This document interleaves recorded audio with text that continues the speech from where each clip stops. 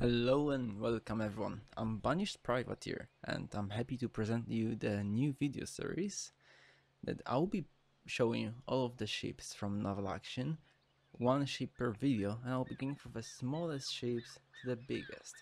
But this is going to be an exception because in this video I'm showing you the beautiful ship of the line, just recently introduced into the game, Christian the 7th. So, this is the little bit boring part of the video. First I will give a little history background about the ship. Then I'm going to show the statistics, guns and stuff like that. Numbers, lots of numbers. So if you're not interested, then you can jump straight forward towards the more interesting part, which is combat. How the ship performs in combat, and shooting, sinking and pew pew stuff like that. So let's begin with the historical approach. Christian the 7th is of course the Dano-Norwegian ship. It was one of the largest ships commissioned by the Dano-Norwegian Navy, 90 gun second rate. It's also the last beautifully decorated king's yacht. Was named after the, of course, after the Christian the 7th, Dano-Norwegian king from the Oldenburg dynasty. She was a prestigious symbol of the crown at sea and was to be used as a flagship in the Dano-Norwegian fleet. Was later converted to a double-decker coastal defense ship, and she fought at the Battle of Copenhagen, which is often considered to be Nelson's hardest fought battle. Basically, it was turned into a block ship with 58 guns. Sadly, the fate of the ship is it burned in 1801 during the battle. It burned and later sunk. Also, to be noted, there have been multiple, well, I know at least about two, maybe even more, ships called Christian the 7th, and two of them, to make it, funny, two of them have been Danish second rates, 90 gun, and having exactly the same name. So this ship that you're looking at right now, this is the Christian the 7th, commissioned in 1767 or launched in that day, sunk in 1701. So if you're looking for more information, this is exactly what you need to precisely type in to not get some different version of the Christian. Now, let's move maybe to the numbers. Lots of numbers, as I stated. So, oh, I forgot to mention also one thing. In the 1799, the ship was renamed to Provestin, something like this. I don't know what it means. Maybe someone from Denmark can explain. And this is the moment it was turned to a double-decker with the 58 guns as a block ship. Okay, okie dokie. Now we're moving to the more numbers. So we're looking at the Christian here. So let's start with the guns layout. Basically, the guns layout is almost the same as a Bucentaur Victory, possibly.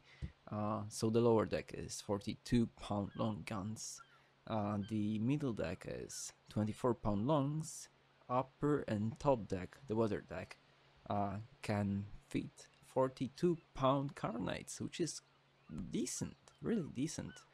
If you don't want to use carronades, you can use 12-pound longs, so the upper and weather deck have exactly the same guns layout as a Victory, because Victory is one of the ships that can fit 12-pounders on the upper and top deck. And very important thing, Christian the 7th is the only second rate in Naval Action that has bow chasers. That's right, you can mount 12-pound long guns on your bow or 68-pound carronades, and you can have 4 68-pound carronades on the stern. Not sure about the longs, what size of them you can fit, but that doesn't really matter that much. So compared to Pavel, which doesn't have bow chasers, and Bucentaur, which also doesn't have bow chasers, and Pavel and Bucentaur, if I remember correctly, have only 2 stern guns. This ship has 6 chasers, other second rates have only 2. So that's really going to be a great ship for open world and small engagements. Um, it's going to perform maybe a bit worse for the large fleet engagements, but let's first discuss the statistics like speed, turn rate, HP, thickness, and so on. So looking at the speed, the base speed of the ship is exactly 11.0 knots. So the fact is that this is the fastest second rate in the game. It's faster than the Pavel, faster than the Bucentaur by about 0.2 knots, almost. Has a great turn rate, really awesome turn rate.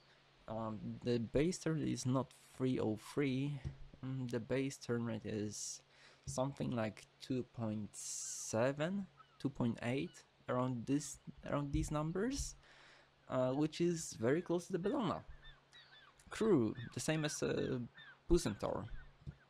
And farther on, the side thickness.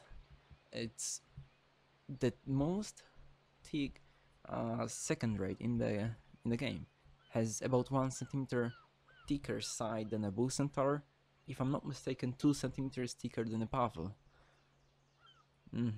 So, considering all of these informations, the fastest, the biggest number of chasers, the greatest turn rate, so many positive things, so many pros.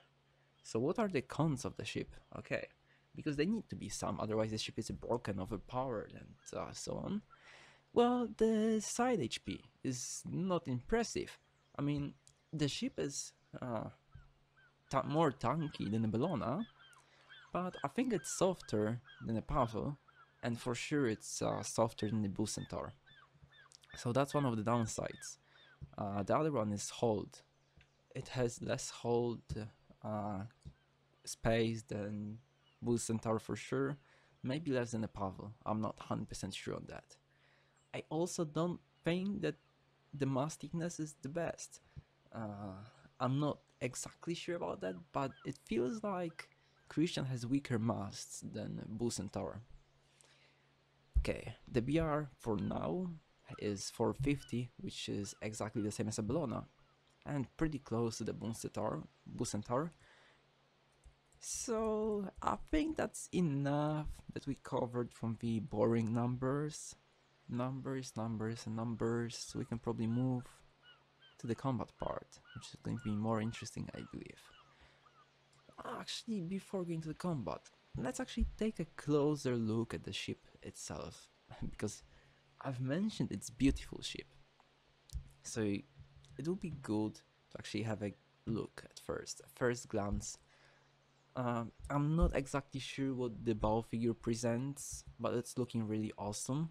If you guys know what sort of person it is, god or symbol, let us know in the comments, because I'm all curious, and I know others people probably asking also. The sides have really nice curves. I mean, the ship is pretty big. It's almost similar size to the Victory. It's also high in the water, so it's going to be an easy target to hit. Looking at the stern, it's very well decorated. We're going to have a much better look at the ship in the battle, because we have limited angles here that we can look at the ship. So it's just going to be a brief overview. And yep, that's basically how the ship looks like. I'll also give you a little look from the very top. And let's undock now. We're currently located in the Grand Turk, in the Turks and Caicos area. And I'm hoping to find some pirate NPCs, I guess, to attack. I tested the ship in PvP battle against a Bellona, and it performed really well. I was fighting Yordi from the Phoenix clan, a very good player from the Pirate Nation. Okay. First look, there's just the Prussian NPC. I'll be moving towards Lorimers and farther on towards Pirate K, hoping to find some pirate NPCs. if we can find anything. There's enemy pirate player. What? I did not expect that. And why is he sailing east? Maybe he's going for a seal bottle. Well, I'm in a very big ship, so it's not going to be very smart to chase a pirate. He's probably faster than me, but let's try, let's give it a shot. Basically from here, he's sailing east, which is towards nowhere. One of the guesses is that he has opened a seal bottle. The shipwreck is located somewhere here, so that might be his heading. But looks like he has vanished on the horizon. Yeah, I guess we don't want to waste our time looking for some pirate vessel that has vanished on the horizon. Let's carry on and look for VI.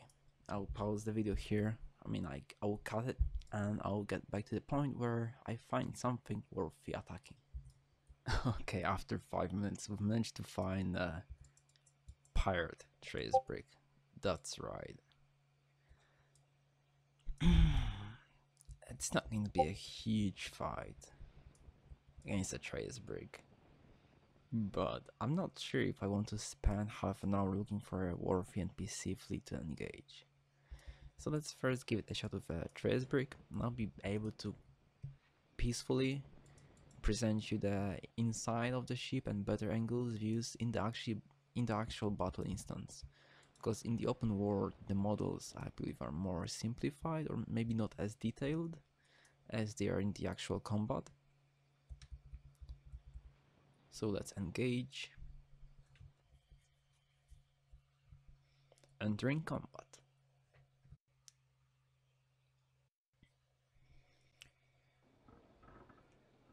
Here we are.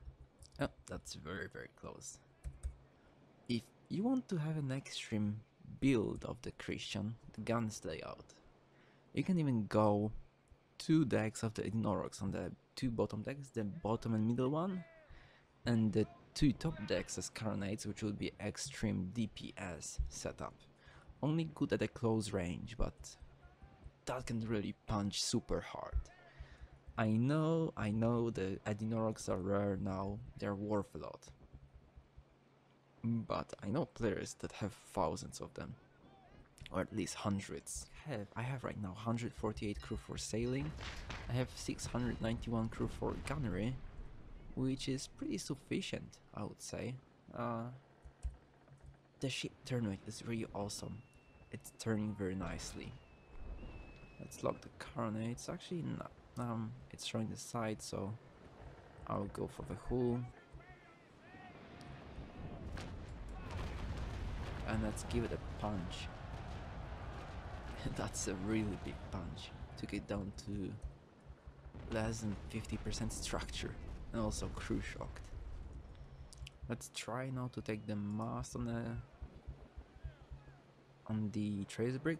It shouldn't be hard. Should take only 1 broadside really. Okay, testing shot. And there we go. Masts both take it down. 17 hits. And I'm just using only the 2 bottom decks. So it's getting really dark. It might be turning the stormy weather as we're passing through, maybe not through, but close to the pirate reinforcement zone. Okay, finally. I just came across the Mercury pirate fleet. Came across Trace Brig and the Spanish, decent size second-rate fleet. I'm not going to sink them all, so I'll basically disengage from a fight at some point, but I will show you in combat how it actually looks like fighting big ships. Okay, let me engage.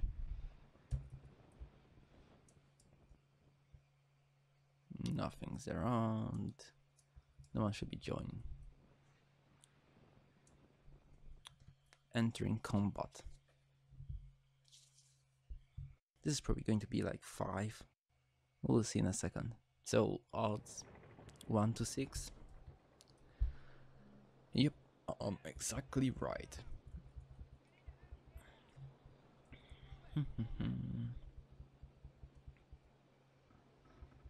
So you can actually compare this ship exactly to other second rates. Here you can have a look at the boost centaur that has exactly 3 decks, the bottom, middle and the weather deck. The Pavel with the 4 decks, the weather deck that has just 2 guns. So if I'm not mistaken,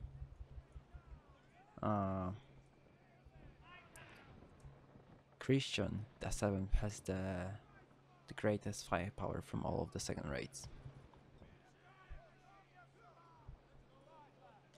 You can have a look at the spanker of the Boo Centaur, which seems to be much larger, in my opinion, compared to the spanker of the Christian, which is pretty simple and small. The mizzen mast of the Christian looks small, only 1 square sail on the mizzen. It's also small on the Pavel, you can see, very simple. On the Boo Centaur, on the other hand, has 2 square sails.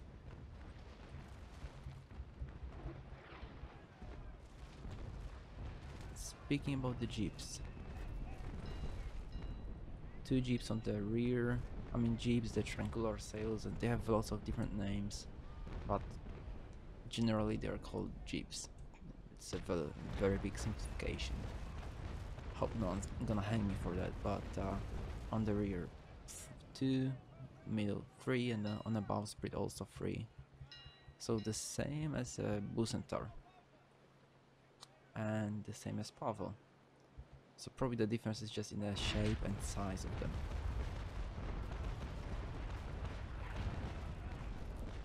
Yep, that Boo Centaur is punching me hard. I will shoot back at it.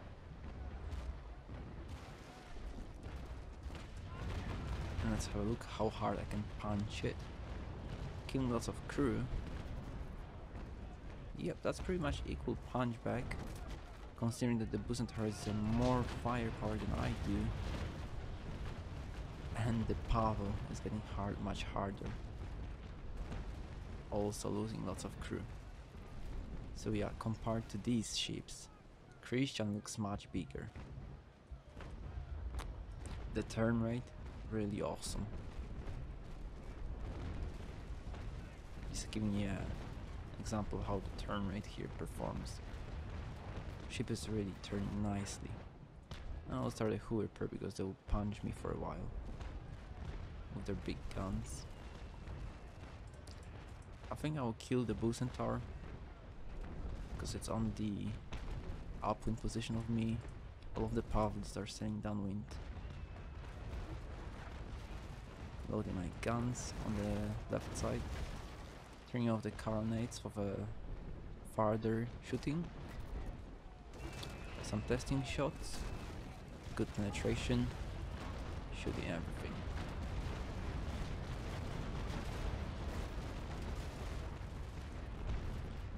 Yep, this Boo Centaur seems to be pretty tanky. And these Pavels are hurting me a lot. So you can see that actually, as I mentioned, Christian is not a very tanky ship. Mine is pretty basic HP, it's T-Quite Oak without any HP mods like Bridge Down or Plunking. It's not very sturdy, so it's taking a beating from other second rates, and you can feel that. So as I said, there's simply too many AIs for me to handle them alone.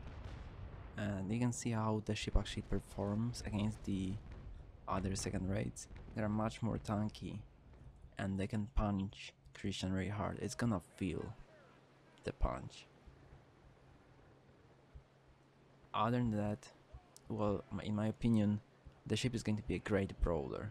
Great turn rate, great speed, sailing abilities. So it's really worth trying. It's going to be a great competitive ship against third rates for sure. You're still watching, aren't you? Okay, so you've given these 20 minutes footage of Christian the 7th. It's not enough for you, I've got some extra. uh, combat engagement against the small NPC shallow pirate ships. I know it's nothing crazy, they're just small shallow boats that just die from one or two broadsides, but I was very unlucky finding any decent size NPC fleets I could take on my own. So like I can't fight against 6 second rates on my own, and I couldn't find anything better, so here we are. Very basic engagement. I try to use the most interesting parts of it, so like demasting, shooting hull, and so on. Here I'm going battle sails, preparing to loot the Mercury that's about to sink, and well, the ship is performing greatly. I really love it. I don't know about use of the cannons on the 2 highest decks, because that kinda limits my possibilities for the long range engagements. The 12 pounders could become really handy if used on the 2 highest decks, but then if the ship is supposed to be a brawler, it would really fight a lot at the close range. So I don't know, I really love the carronades. Like in this situation, just with use of the carronades, all of the longs are still reloading, I can give a nice punch into that little Brig, and surprisingly take down both masts. Well, my opinion is that we're not gonna see a lot of Christians at open sea, because this is supposed to be a gift ship, not craftable as far as I'm aware. So players will be scared, really scared to sail out in them. But one fact, this is the best looking second rate and possibly the best looking ship of the line in the game, with so great decorations. I haven't mentioned one thing, that's the first Danish or Dano-Norwegian ship in the game. So actually a Danish nation has finally a representation in the Caribbean. We still don't have any Dutch ships in the game. Possibly one could say that we don't have any pirate ships in the game. We do have the pirate frigate, we do have some well, the Requiem is a French ship. Yeah, but some schooners, or however that's pronounced. I'm sorry if I say it incorrectly. But like people are requesting, for example, ship like Queen Anne's Revenge to be added to the game, or several other. So thanks around for watching. Let me know in the comments what you think about Christian the 7th, the ship performance and how it looks like. If it's looking cool or you don't really like the look of the ship. And let me know if you have any suggestions for my future videos about the other ships in Naval Action. This is finally the end of the video, and see you till the next episode.